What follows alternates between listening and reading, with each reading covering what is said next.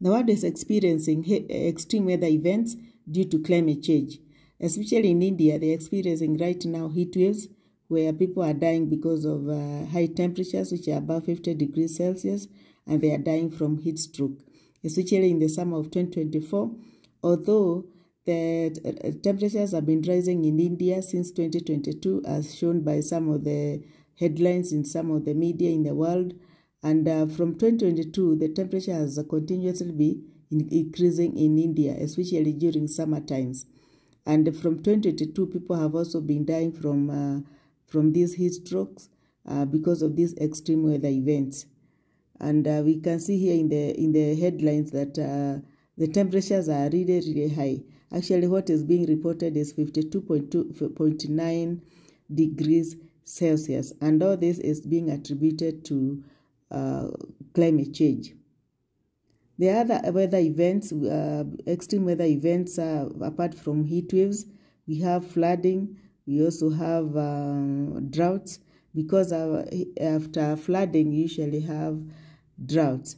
So, especially in East Africa, there was a lot of rains in April and May, which brought about flooding, and also even cyclones were there. There were mudslides, there were landslides, which affected many people in East Africa.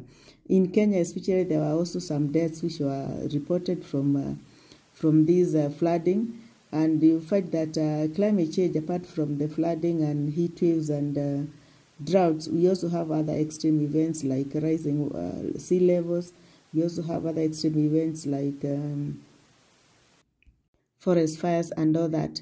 And all these disasters usually bring deaths as they are disasters actually. So when they come, these extreme weather events, they even cause death, because they even destroy the infrastructure, they destroy the homes of people, the schools, and other places where people are residing. So, and also they can also bring relocation of people. People can be displaced.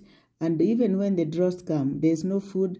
So we find that there is even food insecurity because of the climate change events, extreme events. Because when it rains heavily, it can even carry the crops which are in the field. And when it dries up, there is no water for irrigation, for domestic use, or even for animals. So you find that climate change can affect communities adversely, especially when these extreme weather events are recorded.